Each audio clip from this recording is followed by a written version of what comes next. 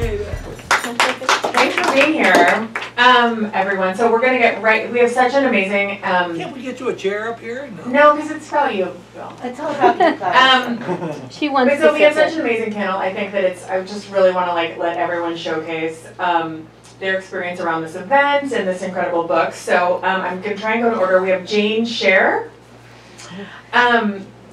She was owner and co-publisher of the Berkeley Barb during this exciting time. Next we have Bill Petrocelli, owner of Book Passage and witness to the Battle of the But I used to read the Berkeley Barb. That's the only way I'd find out what was going on. Then we have Steve Wasserman, publisher and executive director of Heyday Books. Yay, Steve! Tom Dalzell, who is the author of this amazing book, The Battle for the People's Park, Berkeley, 1969. And then Robert Thompson, who is a former National Guardsman who was at the People's Park.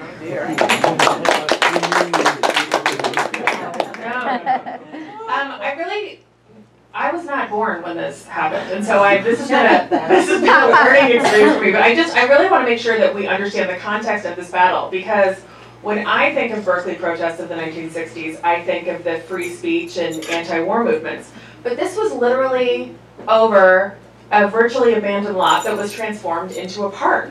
It wasn't about free speech or the Vietnam War, but literally the community coming together and sharing something. And yet, this battle was deeply, deeply important. Can each of you talk about why this is such an important part of history, and we're remembering it 50 years later?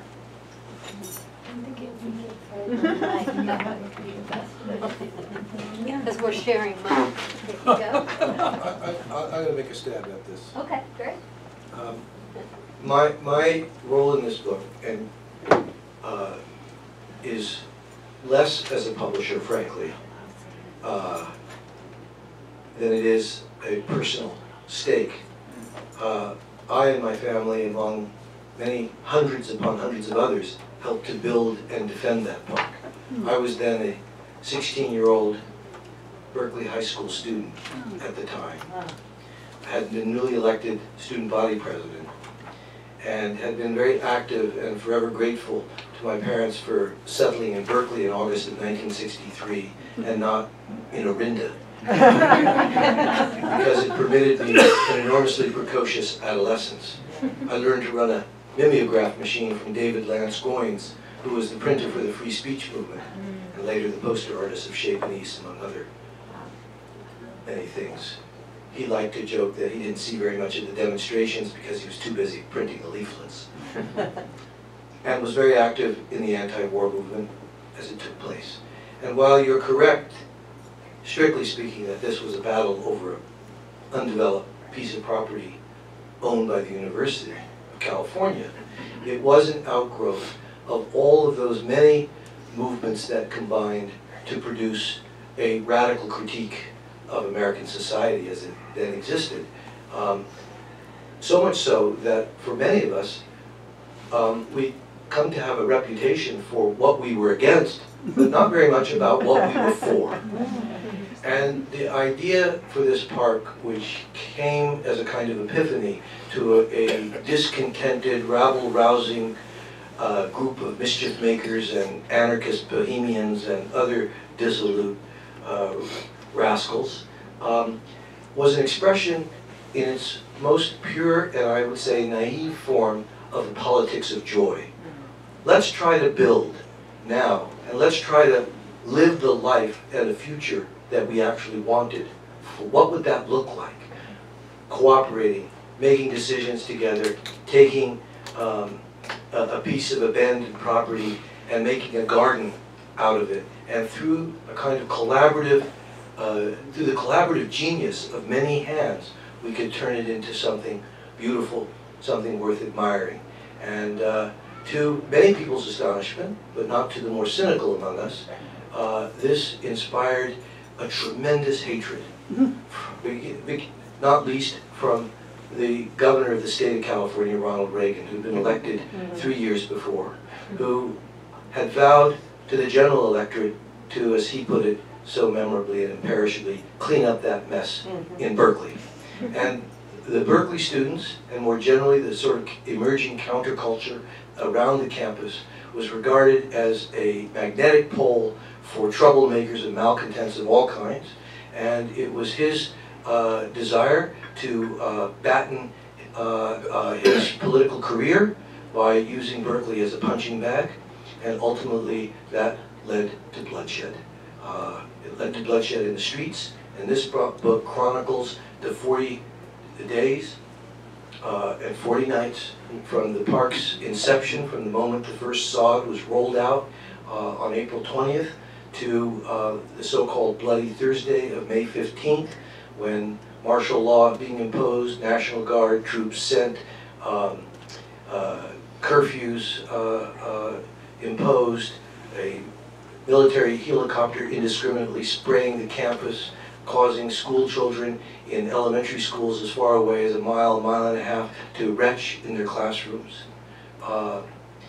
This aroused the most ferocious protest that was ever seen in Berkeley's tumultuous history, culminating on May 30th, 1969, the Memorial Day peaceful march of estimated 30,000 people to protest all of this. It was the largest demonstration in Berkeley's history. It remains the largest such demonstration, and over the course of time, with scores and hundreds arrested, it was the first time that the police and law enforcement officers from the state used live ammunition against white kids, anticipating Kent State a year later. And it was something that those of us who were around never forgot. I've waited literally 50 years to publish this book. And over the course of a career in journalism at the LA Times and other publishers in New York, I came home to Berkeley 3 years ago to take up the helm of Heyday, an independent nonprofit press started by Malcolm Margolin 45 years ago this year. And when Tom came to me with the idea to do the book, he knocked on the right door.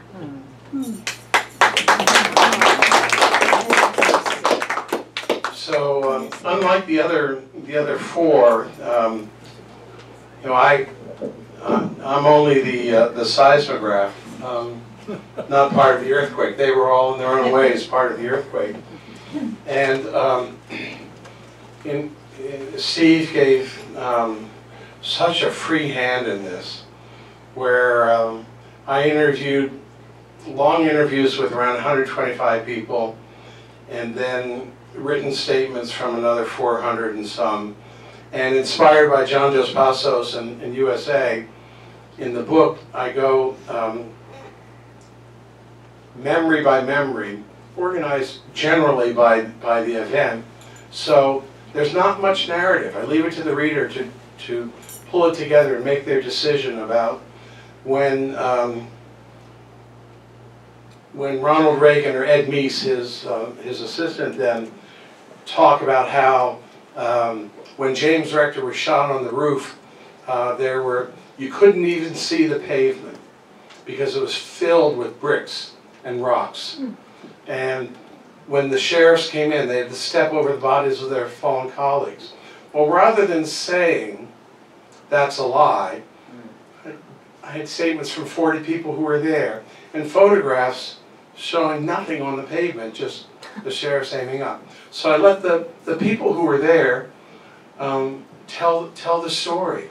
And it was an incredibly diverse coalition that supported the park. It was students, non-students, hippies, street people, neighbors, middle-class neighbors, students, graduate students, professors, other people from Berkeley, and it was not particularly sectarian. Actually, the sectarian left sort of shunned People's Park.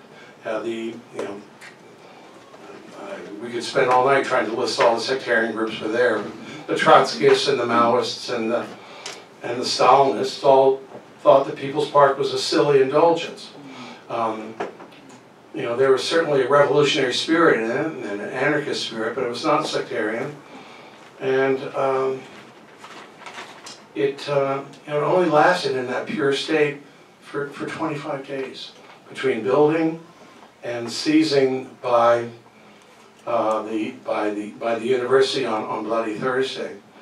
And you know, it of course has gone on since then, but it was an extraordinary event. It was very important for Reagan, but I think it was important for us. You know, it's still there. It's not beautiful, it's not glorious, but it's still there. And it was great fun to meet these people and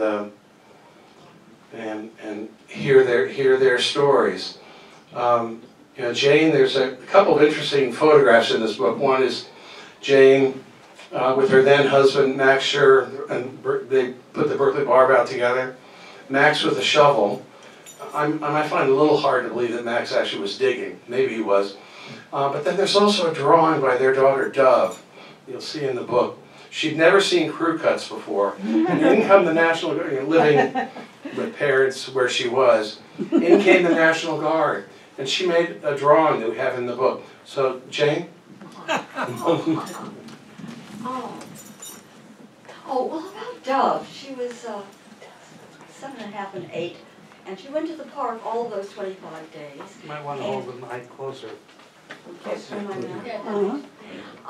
And has said that. Closer, please. There you go, right up there. Right up there. It formed her political personality, which is such a revelation to me because, from my point of view, she has a rather Manichaean view of the political scene. The scene as she saw it then was the people versus the pigs, the people against the pigs. Rather simple idea, but it stuck with her. And I think that a lot of people were affected in that way. And speaking of changing the subject a little bit, about the effect of the park, I think that it empowered Governor Reagan. It made him stronger and more popular. That was not what that was not in our minds. It's only at the time, but looking back, I do think that it had that effect, as well as furthering the progressive state of mind of many people who sympathized with the park. I can dive in here and just kind of, my aim here is to facilitate you guys having a fun conversation. So I think I'm understanding everyone's connection to the park. As after that kind of idyllic 25 days, where were each of you? And I hope to include you, Robert, because I think that this is kind of, it's like twist. I usually go last. Yeah. On that tragic Bloody Thursday, I mean, what did you witness? What were your experiences? And can you share that with us, please? Well, that's where I came in. I was a witness to the whole event. I was not involved in creating the park. I was an employee of the law school at the time, working on a housing law project. And I used to go, and I was a graduate of Berkeley, and I used to come down to Sproul Plaza all the time. And I saw the People's Park being built. As a matter of fact, my own car was parked in a garage just a block away from the park. It seemed like a very peaceful endeavor. And I remember the day that the police threw a fence around the park. And my immediate reaction was, okay, this is a huge overreaction. And one of the reasons I thought that is that a couple of months prior to that, there had been demonstrations on campus regarding the Black Studies program. And the police had come out and I forget, it was either the governor or the sheriff or someone had declared a state of emergency. It was the governor, I guess, good old Ronald Reagan. And they had put a police headquarters right on Bancroft Avenue. I don't know if you're familiar with Berkeley or not. It's the south part of the south boundary of the campus. In the garage right under the tennis courts at the Hearst Gymnasium. And made it a permanent headquarters for their operation. And at the time I thought of the Black Studies protests, I thought this was a bit of overreaction, but they did it. A couple of months went by, the whole protest died down, the campus was calm, and I used to go by there almost every day and think, wait a second, this facility is still there, this emergency facility is still in the same spot. And after a couple of months went by, I realized as the People's Park thing started getting a little more tense, on the day it occurred, I realized that they were using that as a command headquarters for all the operation against the protesters that day. And I thought to myself, what the hell? I mean, this is basically a permanent, the university was under a permanent state of a police emergency for all those months, and nobody was being told that. And that's what they used as an excuse to bring the troops in immediately, the police in immediately that day. I mean, they were there before the march ever got down Telegraph Avenue, and I thought that was really outrageous. Second thing that formed me on that day was, I was there when Dan Siegel, the ASUC president, got up in front of the crowd there to talk about this. And I realized later he hadn't planned to do that. Someone said, Dan, did you get up and say a few words? And he got up there, and what he said was, you know, I forget the lead up to it, but it ended up with, let's go take the park. And apparently the university, or whoever was controlling the microphone, cut him off, and that became the de facto end of the rally, even though there were other speakers scheduled to talk. But everybody got up and they started walking down Telegraph Avenue, heading down towards the park. And later on, a few months later, when the university tried to file a disciplinary action, I think they're trying to expel him or remove him as ASUC president or something or other, I remember calling him up and volunteering as a witness, saying, hey, I was there. I've been to law school. I know what inciting a riot sounds like, and I know what inciting a riot doesn't sound like. And this, he wasn't inciting a riot. All he was doing is making a comment. Could easily have been interpreted as, let's make a peaceful protest down at the park. But it wasn't within, you know, half an hour later that the students were walking down Telegraph and all hell broke loose. So I was mad. And I stayed mad all these years, and it's funny how you can still remember that 50 years later. I mean, I think at the time, if I'm thinking they're looking ahead 50 years, would I have any idea what I was doing? No, it'd been completely impossible to think of it. But now, looking back 50 years, it's like it was yesterday. Two comments. First of all, André Gide, the great French writer, once confided to his journals that he knew he would have entered old age the moment he awakened no longer outraged. So you are forever young. I'm still young. Forever young. It's hard now, at this remove, 5 decades later, to really grasp, unless you were there, the moods that were so well captured by the critic Greil Marcus when he called those moods of that era moods of apprehension, fear, fatalism, joy, excitement, desire, that buffeted all of us as we swung wildly between cliches, between the age of Aquarius and the age of the apocalypse. For me, what People's Park represented at the time, it represented the heavy hand of the state bringing the Vietnam War home. We were treated like the Viet Cong. We were rounded up. We were sent off to Santa Rita. It suggested that they would stop at nothing, that the time for debate was over. The time for peaceful protest was gone. That summer, 6 weeks after People's Park, the Black Panther Party held a convention in Oakland. I remember attending it. They called it the United Front Against Fascism. The Doors, the soundtrack changed. It was no longer the Youngbloods singing about, let's get together, everybody have peace. No, it was now Jim Morrison intoning dark lyrics about the end. It was 1968, and it was the Tet Offensive the year before. Nixon had been elected on a racist law and order program.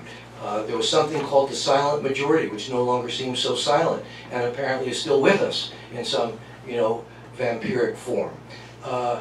And then in July of 1969, I remember coming back from the United Front Against Fascism conference with my newfound comrades, Tom Hayden, who was preparing for his trial for having incited a riot with his colleagues at the 68 Democratic Nominating Convention in Chicago. He was living in Berkeley.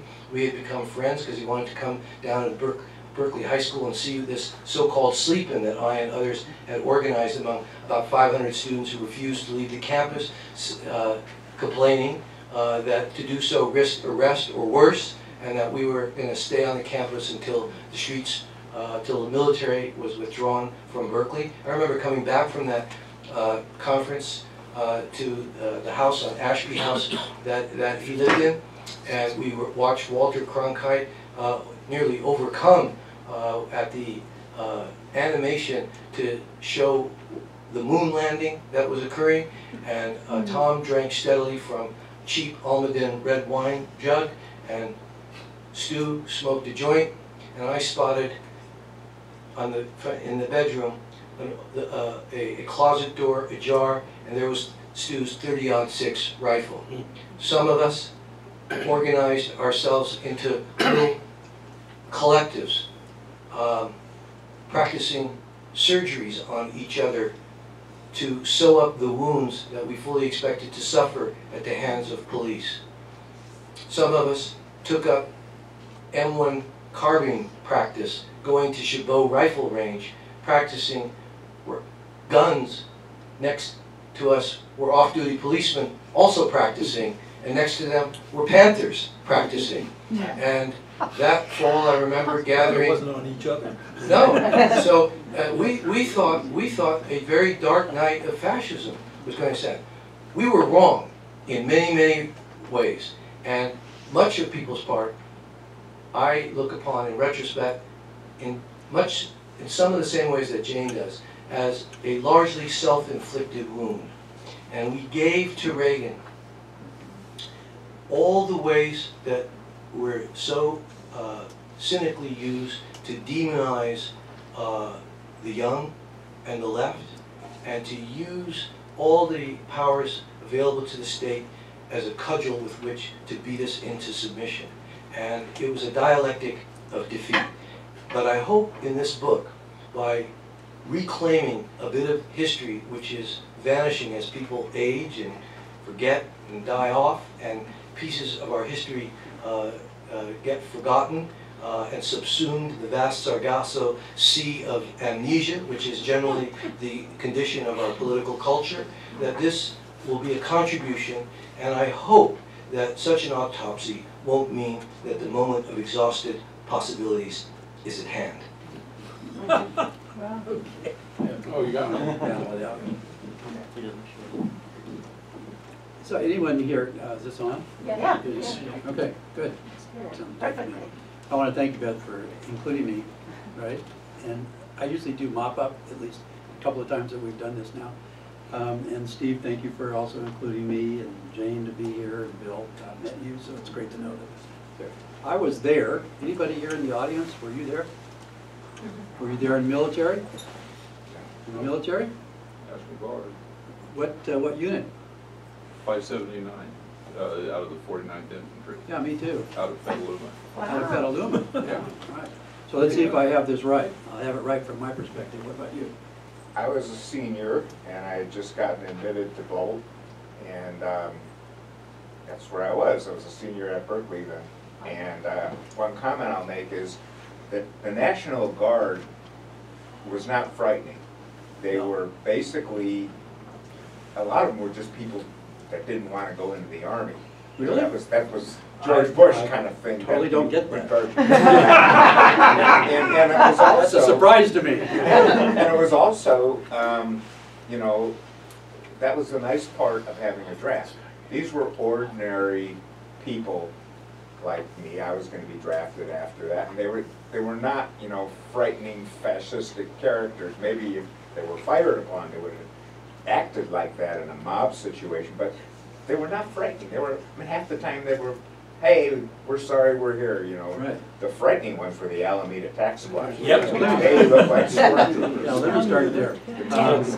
Exactly For me, my experience, and again, depending on where you were in this whole thing, there were some of us stationed at the park itself, and a lot of us not. We were sort of roaming around. My name is Robert Thompson, and I was with the 49th out of San Jose. And we were in the artillery, but we didn't bring any cannons.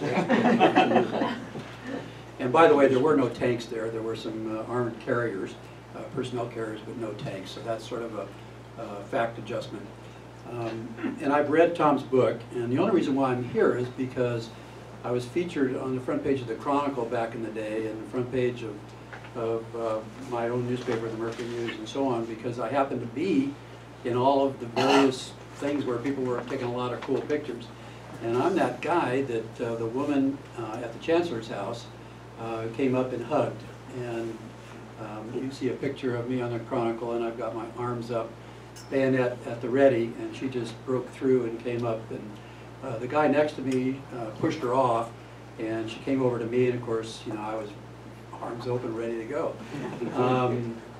But all she was saying was, you know, peace, love, and she wanted to put a flower in my hair, this kind of a thing. Yeah. And we had our gas masks on, and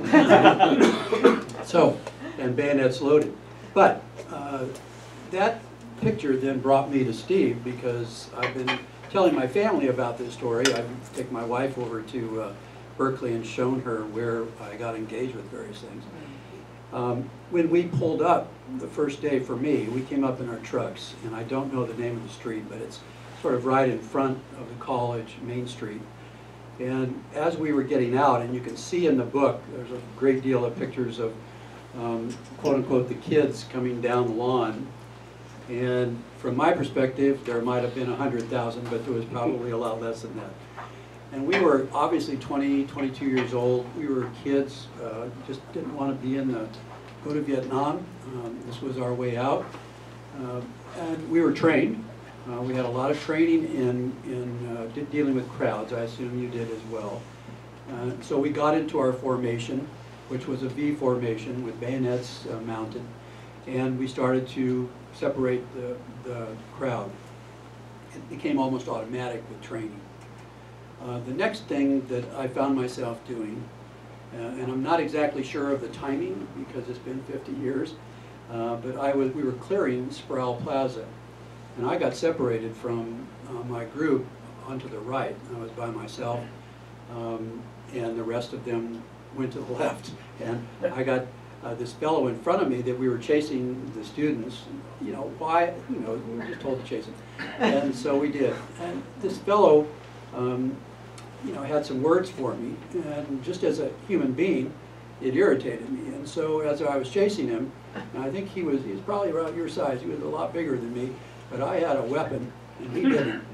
And out of training, I turned the butt of the rifle onto his elbow, and he did not like that. And so he turned on me, and training had me whip my bayonet right around to his chin. And it was easy that I could have done that inappropriately, and we could have had some blood. It was easy that he could have overwhelmed me, but he didn't. And then the rest of the kids came up and circled me, and I started. Obviously, we'd been there for a while, and we were really sick and tired of these kids. Really sick and tired. Thank you, Jane and Bill. But we were just tired of the drama going back and forth to the school. And so at this point in time, as these kids circled me and started to come in, I just started swinging my rifle around at their faces. And what I was yelling, and if you ever get the video from KRON, I was yelling, I just want to go home. So I was a kid, I just wanted to go home. I had just gotten married in March, I was 22. And, you know, just wanted to go home. So a day or two later, however the time went, we were at the Chancellor's house, and there's plenty of pictures in Tom's book with that. And that's where the women came up and gave me a hug. We were in line. Before that, we were in the parking garage across the way. And the kids, if you read the story, you can see the kids were all thinking about this too. They were coming over there, and there was people with ammo. I mean, some of the kids, there were some people that had some stuff going on there. They were thinking maybe they would cause some trouble. Not the actual students, I think. It was more SDS kind of thing, but I could be wrong. Anyway, we were in the parking lot, and the town had been gassed once or twice. And one of our majors in the parking lot started talking to all of us and said, you know, we're going to go over here and this is what we're going to do. Do you want to have us bring the helicopter? And just asking us, right? I mean, when this happened. And we told them, no, we don't want the gas, we can handle this. And we did handle it. But I have to say, since dealing with this, I've had a lot of memories show back up. And during that Chancellor time, the kids were out there singing the national anthem and America the Beautiful, all of these patriotic songs. And here we were with our rifles and bayonets, and what, I don't know if your unit had them, but we were locked and loaded with bullets. Or as Trump says, we were cocked and loaded. We probably had that too. But there could have been a Kent State, big time, that day. But we held our own. We were the softer pig, as you will. The true problem people that I recall were the cops and the highway patrol. And why I'm doing this, this is just for fun and to help Tom and Steve. But there's something going on in this country today, and I'd just like to be a reminder that most of the cops and the highway patrol and those folks were Vietnam vets. And they were trained to turn people into objects. That's how it worked. And that's why they treated the students the way they treated them, because they were trained to deal with them as objects, not people. And that's why Donovan got shot, because it was he's just in the way. That's why the kid on the rooftop, James Rector, got killed, because he was seen maybe doing something, and then there were lies from the cops. And the reason why I know they were lies is the story I told you about hitting the guy in the elbow. My unit commander saw me do that. And when I finally got reconnected with him back at the truck, he looked at me and he said, "Thompson, I didn't know you were so tough." But he said, "Make sure you tell him he spit on you." See? These are the memories that are coming back, Steve, so thank you for that. And the guy that told me to do that, he was also a Sunnyvale cop. So this process through life tells me that not much has changed. And we have to be careful here. I have many cop friends, and none of them are in that group. But many of them today, especially down on the border, they're treating people like objects. And this is something that we all, no matter what your politics, we should all be concerned about. Well, Jane hasn't talked about on the Love Thursday. I like that you're mentioning that you just had to chase the students. Being chased was so much fun because the National Guard, with the only very few exceptions, didn't hurt people. They weren't like the sheriff's deputies, I think, were the worst. That they tried to herd us into maybe a sort of cul-de-sac and get us arrested. What was the charge? I guess resisting arrest. What was the charge? Why were we being chased? Being a student. No, I think we were being failure to clear. disperse. The area was supposed to clear. I mean, failure to clear the area, something like that. At any rate, it was exhilarating. But I thought I should mention, since my Reagan comment seemed pretty negative, that I try to offset it by mentioning that when the park was created, it was such a beautiful experience that afterwards I thought it was rather like that quote, that is the poem by Wordsworth. Bliss was it in that day to be alive, and to be young was the very heaven. And that's how I felt then. I think there's a danger in romanticizing our youth. I've noticed that the golden days are always safely in the past, and they generally coincide with one's youth. And yes, it was an exciting time, but I would, part of the purpose of this book and corralling this sort of Greek chorus of witnesses and braiding it together is to push back against the way in which history gets flattened and nuance gets squeezed out of things, and the complexity becomes simplified. So we get a story that gets repeated, like the one, and I think, Robert, you touched on something really important.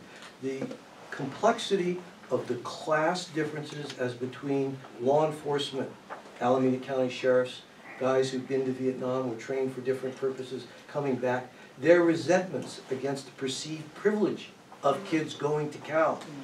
Supposedly the creme de la creme, the best the state had to offer, to showcase original campus. They looked at these kids as flouting everything decent. We were at a hinge moment when the conformism of the 50s had now become the obstreperous upstarts of the 60s, and this was a confusing time for quite a lot of people.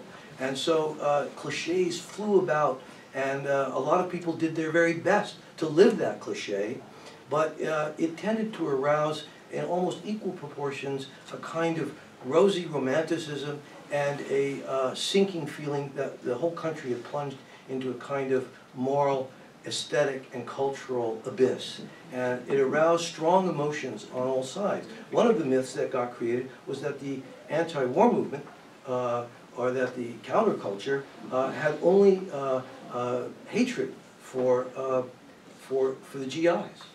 But I don't remember that at all. I mean, in fact, in Berkeley, and not only in Berkeley, a whole movement was an outgrowth of GI coffee houses. And that woman who came up to you and embraced you was trying to say, hey, we have more in common than perhaps our various uniforms, she in her perhaps batik, tie-dyed, dress and sandals, and you garbed as one among many who looked, presented a frightening specter.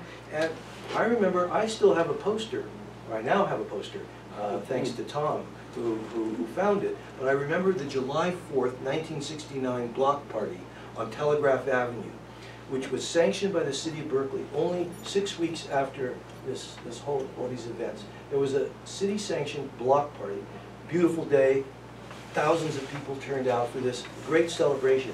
The poster that was issued for that day, celebrating Independence Day, July 4th, was done by, it was a collaborative work done by two poster artists, one of whom had done a lot of work for Bill Graham's Fillmore posters to do rock events.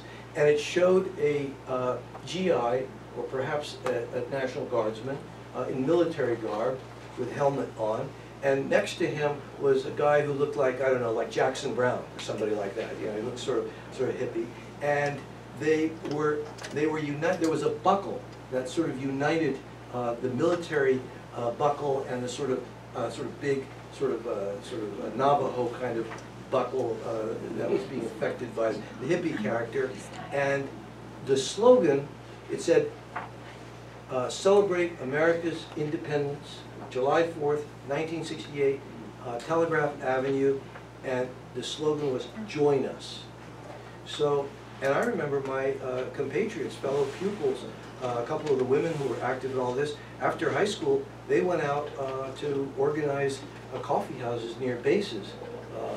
So I'm not saying everyone did this, I'm not saying this was general, but I think the complexity of the feeling of that era and what people did gets lost in a lot of the telling of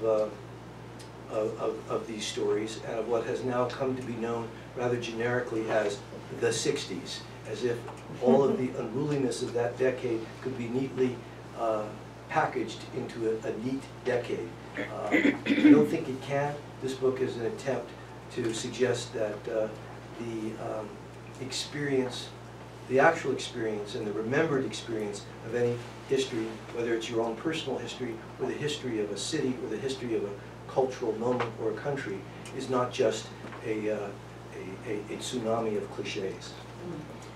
Would you hold up the 72, 73 for people to see? Yes, I can. Yeah. Jane, I'm going to embarrass you, sorry. Oh no, too late. Too late. All right, so there's Jane. And Max. But I mean, I just find this absolutely amazing that I was able to sit down at Bateau Ivre and talk about this all these years later, and there's still enough of us alive. And then on page 290, you can show her. Well, she's holding it up for people. Those who bought a book can see it. Yeah. So that's your. There's Dove. Dove's the first one. Dove, Yeah, Dove, yeah. It's a great name. Dove. Dove and Apollinaire on a flatbed during the march, and just can we show them yours? No. Yeah, okay, Yeah. yes. So that's a yes. On page 320 is Me. our publisher. Yeah. There. Oh, there you are. Oh, Look at Yeah. that. You have to say, oh, come sit by me. That is very kind. There's Steve. But 50 years is a long time, but it's not too long to reach a story. Tom, can you tell us, oh, are we? No, Do you want to say a few words? I'd be interested in hearing what you remember. Yeah. You want a story? Yeah. You got one? It was the same year as Woodstock. Oh, Here, come. Same year as Woodstock was later that summer. Yeah. Yeah. Followed 2 months later by Altamont. yeah. Yeah, great. I was in Petaluma National Guard, What's your name? George Bauer. in Petaluma. George Bauer or Bell? Bauer. Bauer. Anyway, we got there kind of late in the game. What was the Alameda Sheriff Department were there? They had these big Dodges with 4 people in them, four officers in them. There's a crowd there. They just gunned it right into the crowd. We saw that time after time. You know, somebody would have tripped, they would have killed them. But these cops were mean at that time, and we didn't see what went on to build up to that. Anyway, so it's the day that the helicopter came over. We're living down in Berkeley Marina. And okay, so you go up to the top of the hill. And I remember they gave us these Vietnam flak jackets. Somebody put one on a tree, and we were saying, you know, these things are supposed to stop bullets. So we were doing bayonet lunges. And the bayonet would go right through a flak jacket. So we're kind of wondering, you know, they wouldn't really do much good with a bullet. So we're on the top of the hill, and it was the days of mini skirts. This is Petaluma National Guard. And all of a sudden they said, okay, get in the truck and we're gonna go down, you know, and do something. And there was helicopters flying around there, you know, the news media, working the kids up. And we were saying, no, we go down there, we're just gonna cause trouble. Why don't we just stay up here and watch the girls in the miniskirts? Smart boy. So we go down and, where was it, Sprout Hall? There was a flagpole there.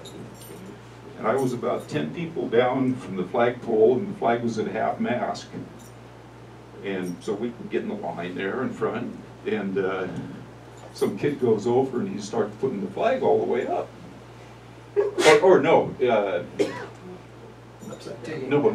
he was putting the flag at half mast or something like that.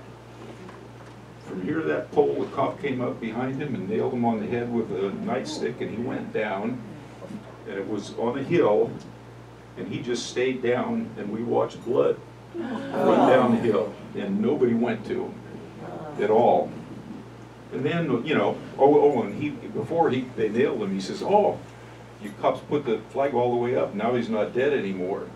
And the people in my group were, God, what the heck are we doing here? You know, that doesn't make no sense.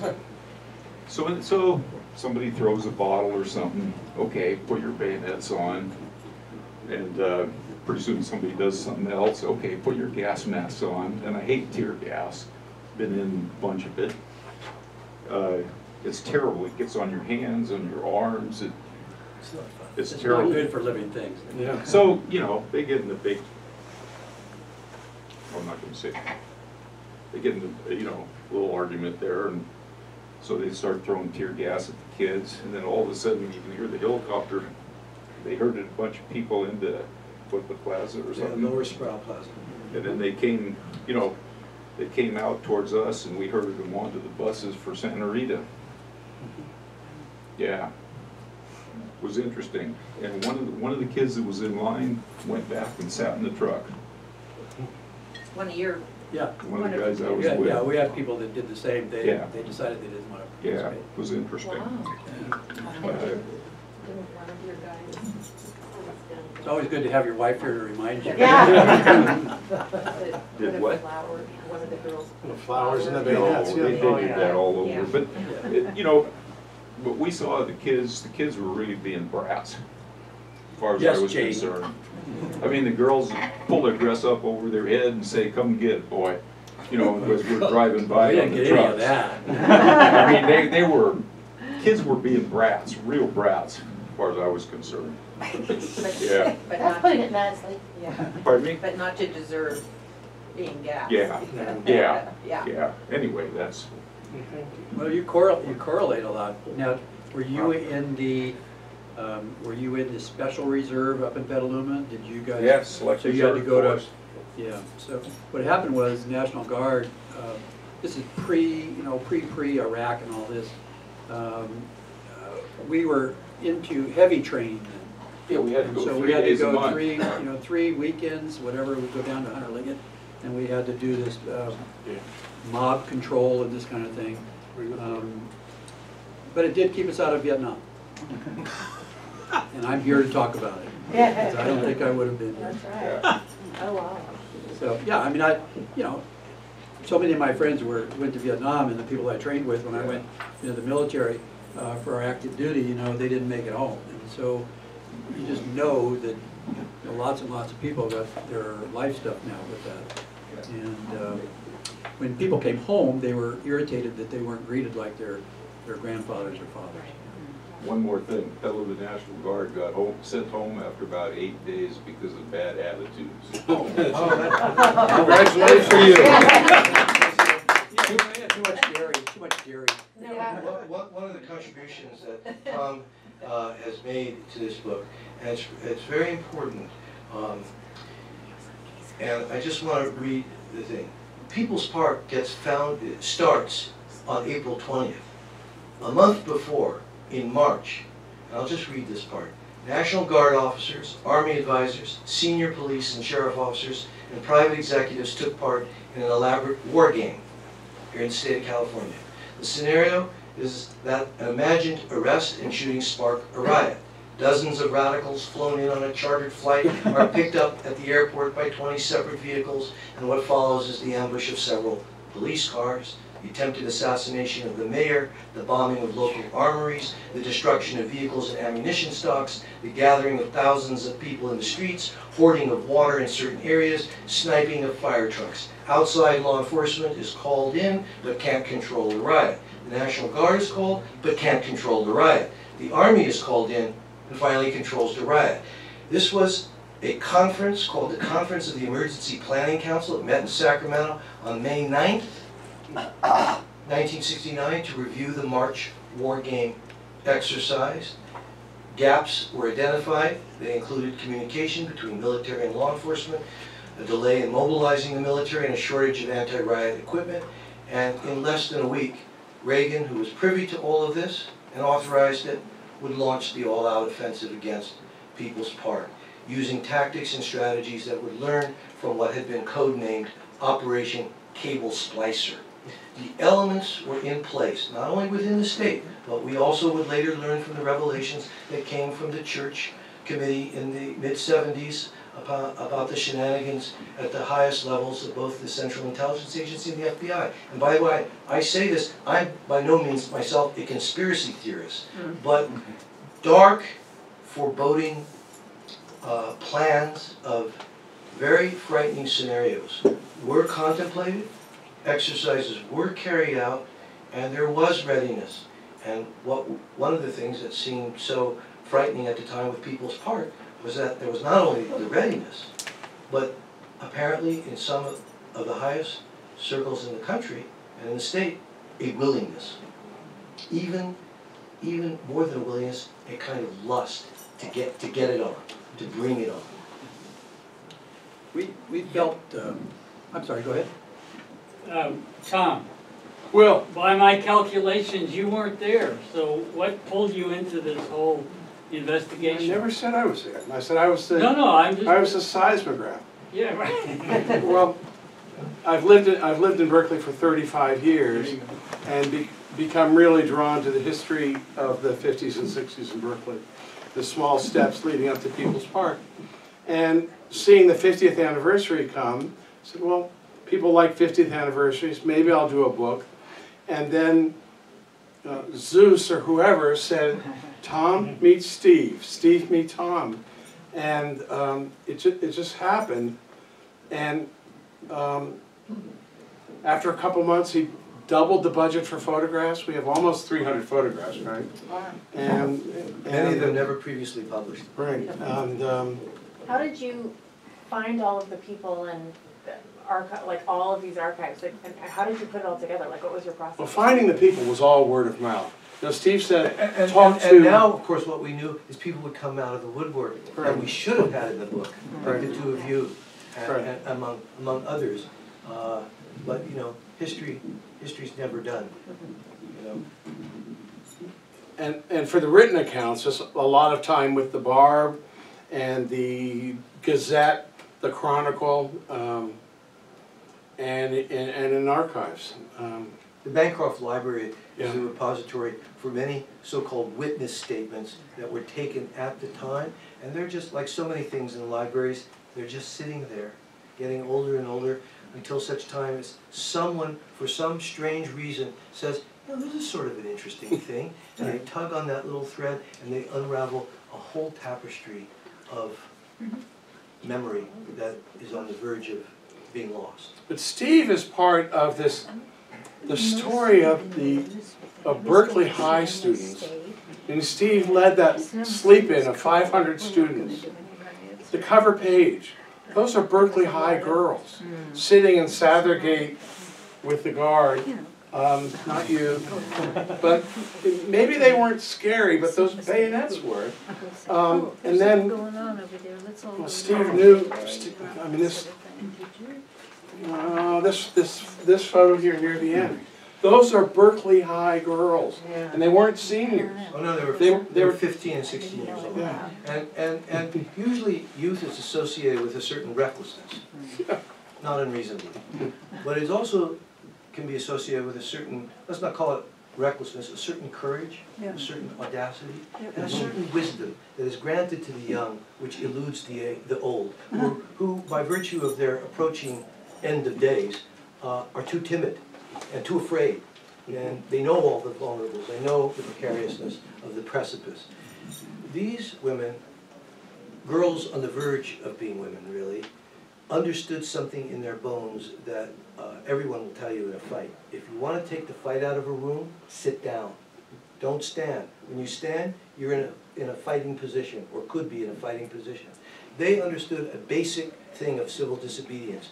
In front of a phalanx of armed men, helicopters overhead, you didn't know what was going to happen, with several thousand protesters behind you, some of them hotheads eager to provoke something. These girls in the front line, they sat down and they began to sing, as you said, patriotic songs.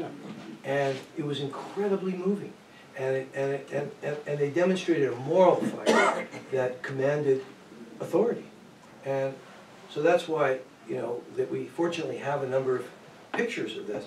And, you know, I know some of these women are now, alas, no longer among the living. Some of them remember. Every one of them remembers this whole, you know, I mean, this was, no one who was ever present ever forgot any of this. Although, again, as I say, it's strangely forgotten in the histories of the 60s. People's Park gets maybe 3 sentences, maybe a paragraph or 2, but, you know, I think a lot of people suffer one way or another what has come to be called PS, you know, PTSD. I can never get it right, between the LBGQT and the PTSD. I cannot get the acronyms right. But, you know, it was a traumatic event, and worth recalling. We have a few minutes left, should we do? We should have questions. More or questions? Did you have one, did you want to call in somebody? Yeah, so I have a question for the National Guard reps. I wonder how the mission was described to you before you got here, like what were you given to expect? What we were told, Yeah, pretty much you're gonna go there. Yeah. but like, so nothing, Well- like no lies about what was going on and how you had to Oh, be really riled up? No, look, they've all brought it up, this gentleman here brought it up too, it's the Alameda County Sheriffs that were the just absolute rabid dogs. They had a thing, and I think Steve talked about it very well, in that these kids were, you know, too fluffy and they needed to be given a lesson.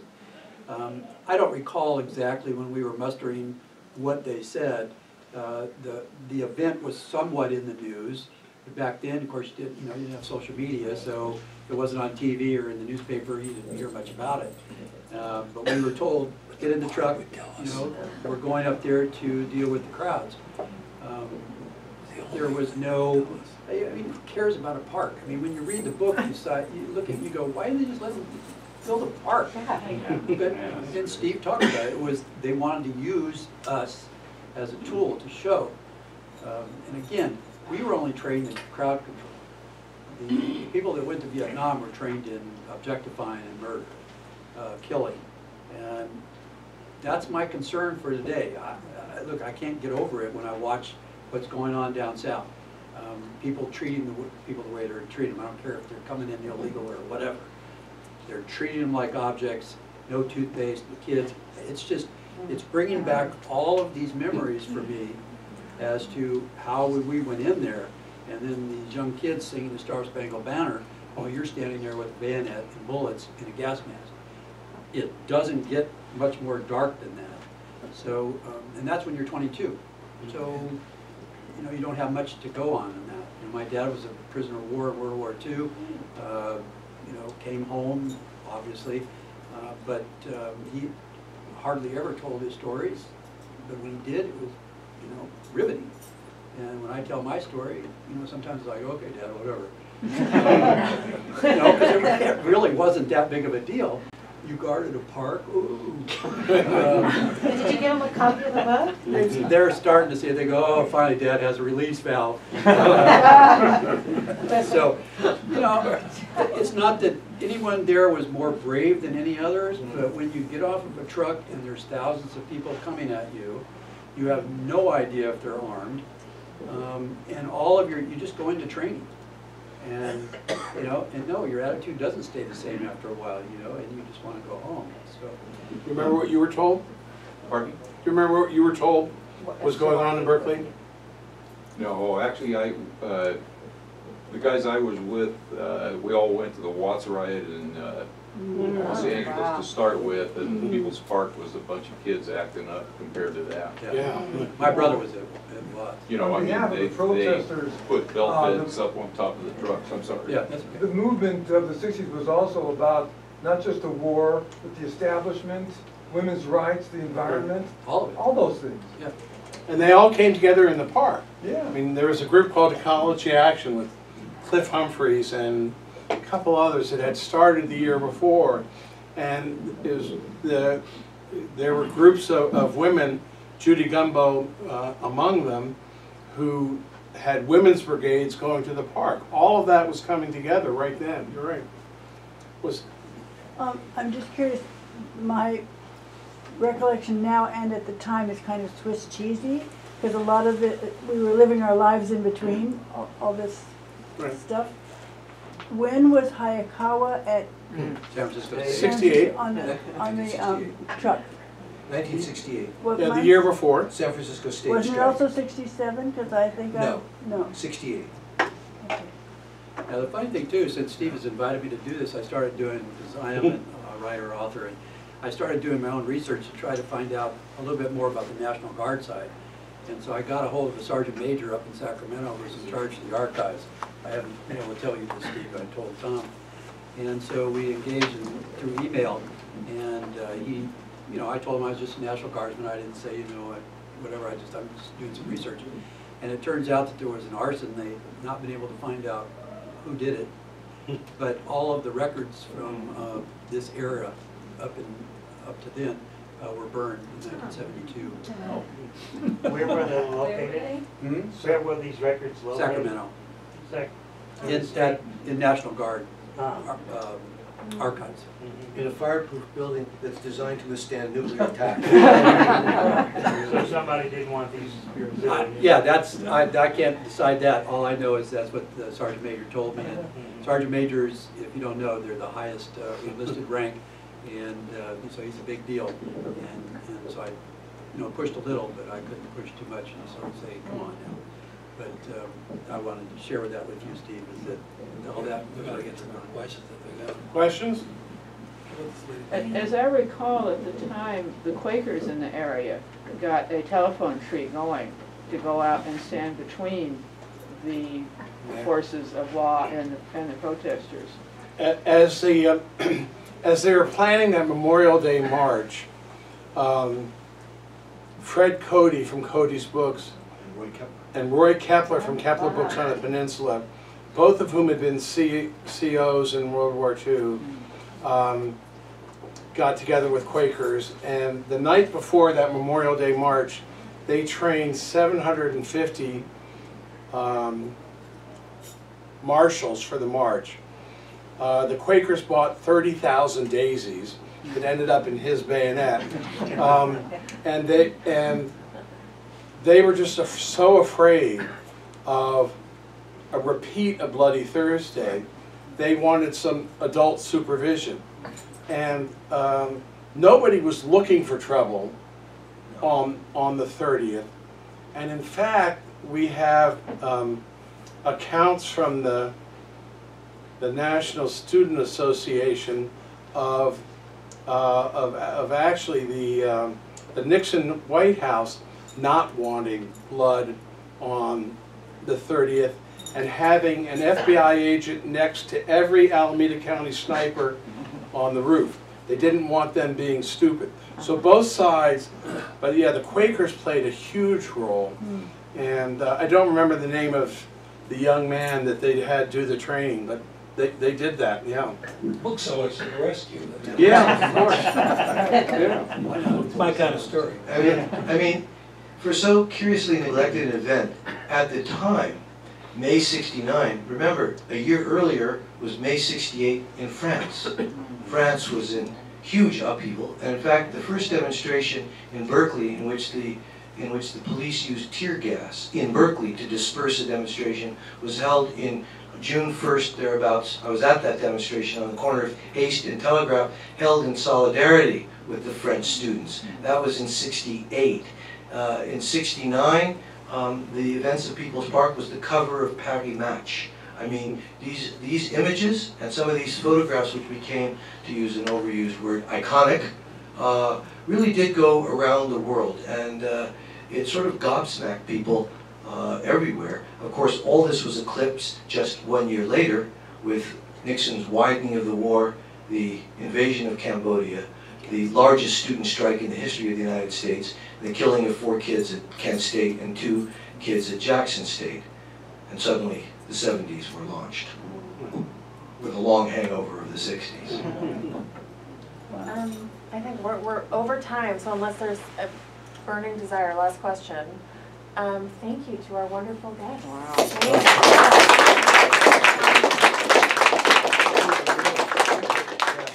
And thank you for supporting Heyday Books and this enterprise. You know, we have all the zeal of having swallowed our own Kool-Aid. So we believe in the books. And we believe in this bookstore. Right here, right? Well, anyone who buys one, you can have a signature. Can I have 10 seconds? Yeah. I can count. This woman, there I go again, yeah, Jane Sher, was such a dedicated and loving mother. She didn't blink an eye when her daughter was Dove in 2nd or 3rd grade. I always get this wrong. She was in 2nd grade. She let her daughter drop out of 2nd grade for those 40 days to go to People's Park every day and not go to school. Wow. And how did she turn out? What a great woman. She went to Harvard. Yeah. She went to Harvard. So there's the Mother of the Year right there. Who are the Yippies? The Yippies included, he made mention of Judy Gumbo. She was one of the founding Yippies. There were Stu Albert, her partner and later husband, Paul Krasner, who had created The Realist, Jerry Rubin. They were the principal. And what did Yippies stand for? Youth International Party. And they did such stunts as, go into the New York Stock Exchange and bring it to a halt by actually casting dollar bills onto the trading room floor, and traders stopped actually trading larger sums just to grab the bill. I remember hearing that. That was about 10. Yeah, and they ran a pig for president. Right. But right. I will say, even though it gets a laugh, I will say that one of the untoward lessons of People's Park, which we learned the hard way, is that some of us came to believe, I think, in grave error, in politics as spectacle, in theatrical gesture. And it was a bit waving the proverbial red flag in front of the bull. Not really in an effort, naively, to think we could embarrass the bull to stop the charge. But the bull charged, and the tusks, the horns were real, and blood was spilled. And we weren't playing a game. They weren't playing a game. Real terrible things could have resulted, and some of them did. So, it was a life lesson that you need to be serious. This is not just, a theatrical production in which we get to play Broadway and play to the media and to, get, people to, take very grave risks because it's somehow all going to be a laugh line on late night television. Yeah, good point. Important lessons learned. Thank you so much. Well done, wonderful panel. We really appreciate you taking the time, and thank you all for being here.